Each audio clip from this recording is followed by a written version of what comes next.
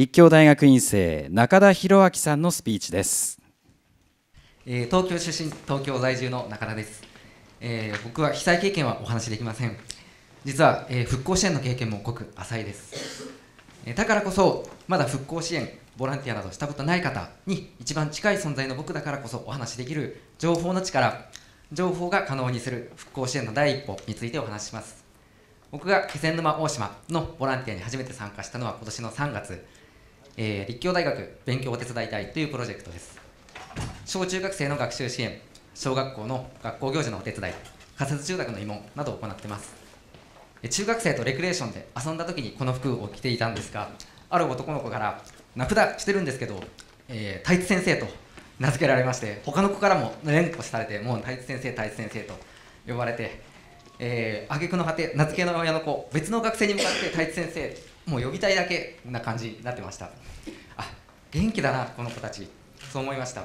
3年前米軍の友達支援の支援を受けた島です。ですからこれだけ明るくなるということは、よかった、そう思う反面、僕らが東京からわざわざ行って支援をする必要はあるんだろうか、そういう疑問も生まれてきました。宿のご飯、マグロ、カジキ、ウニ、フカヒレ、本当豪華です。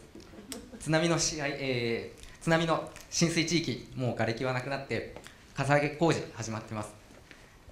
復興支援の必要性、緊急性っていうのが実際に気仙沼へ行ってみるとかえって感じにくい、それが多分今被災地から行った人の率直な感想だと思います。だから僕ここに来ました。まだ気仙沼傷を負っています。この瞬間に皆さんの復興支援を必要としています。それは情報が教えてくれます。また絆っていう見えない情報が皆さんの後押しをしてくれます。気仙沼の、気仙沼港の水揚げ量、最盛期12万トンあったものがまだ6割未満です。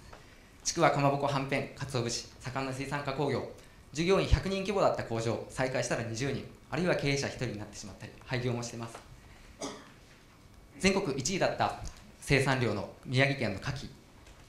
今、事業者数が県全体で881から461半減しました。今年度、赤字の補填支援制度、打ち切りになります。気仙沼市の仮設住宅、91カ所、約3500世帯、このスライド、全部収まりきってません。それから、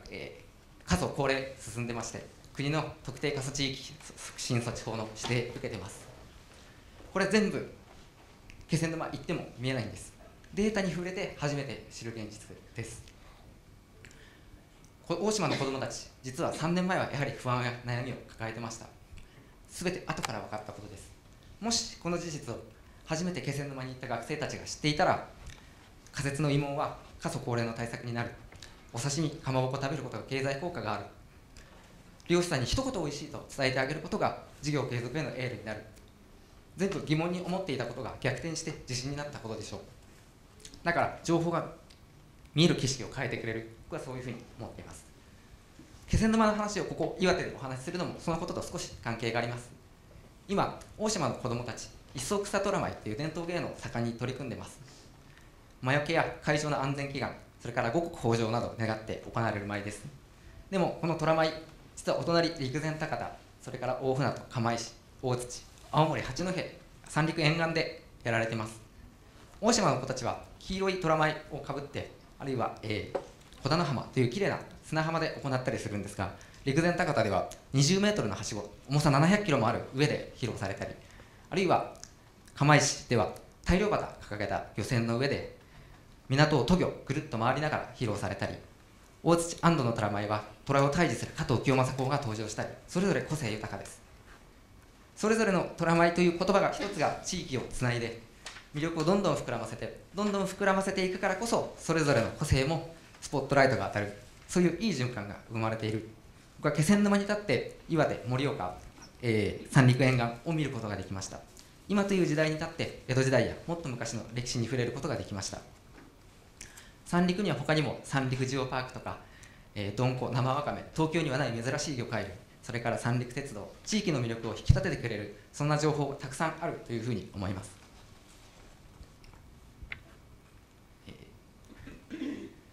その中でシビアな現実に立ち向かうべきか、それとも魅力ある情報をより引き出していくのか、復興支援の選択肢も様々です。そこで何をすべきか、ヒントが僕の経験です。僕がお勉強お手伝い隊参加した動機は4年間塾講師をしていた経験にあります。勉強を教えるなら役に立つ、そう思ってやった活動がこちら、黒いのパンツじゃないんですけど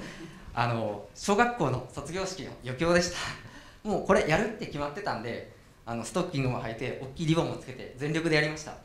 全力でやりすぎて小学生卒業生は盛り上がったんですけど、帰ってきて復興支援って何なのか正直僕自身分からなくなりました。で6月なんですけども、大島在住で立教大学の現地コーディネーターさんが上京されて、震災復興支援っていう講義をゲストスピーカーとしてされました。講義のテーマは震災復興、お手伝い隊の活動の軌跡と功績です。活動の功績という中で僕が踊ってるこの写真、もっとアップで使われました。コーディネーターさん、僕に会うなり、いや謝恩会盛り上げてくれてありがとう、いやこんな突き抜けた活動今までなかったから、どうしても動画で一番いいシーンを切り抜いて使ったんだ、そう声かけてくれました。余興は卒業生に向けてやったんですけども、実は同席された初対面のコーディネーターさんにも響いてたんです。僕の女装した AKB のコスプレ、3ヶ月後に成果出しました。このように何か頑張ったら予想外のところで価値が生まれること、セレンディピティと言います。お手伝い隊、実はいろんなセレンディピティがあることが分かりました。僕らは子供やお年寄りに何かしようとしか見えてなかったんですが、子供が笑顔になるということは周りの大人たちの心や体の負担が軽くなる、そういうご報告を受けるそうです。実際、3年経って冷静になった今の方が将来の不安を感じる、頼りにしている、そういうご相談僕も受けました。ですから何がすればいいか、それは何でもいい、これが答えだと僕は思います。何かやれば必ず結果が出てくる。皆さんが踏み出した一歩、その先には次につながる大きなヒント必ず見えるはずです。僕は大島の子どもたち、それからコーディネーターさんの一声、それが次の一歩につながりました。同様にお手伝い隊のリピーターが言ってました。子どもから将来カメラマンになりたいの、夢を話してもらって友達になった、また来てね、次いつ来るの、そういうふうに頼りにされた。それで次の2回目3回目支援の継続にするきっかけになった。絆っていう見えない情報が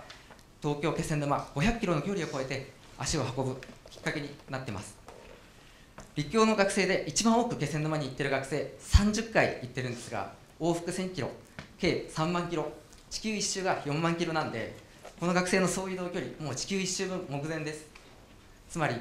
映像やデータというのはネットやテレビで送ることができます。でも絆っていう大切な情報は技術がどんなに進歩しても運ぶことができない、持ち帰ることができないということです。まだ東北に一度も来たことがない方、一度足を運んでみてください。絆が持ち帰れない、そのことの意味がわかると思います。今日は僕が皆さんと東北をつなげました。次は皆さんが僕の代わりにまた他の誰かと東北のつなぐ絆の橋渡ししてあげてください。ありがとうございました。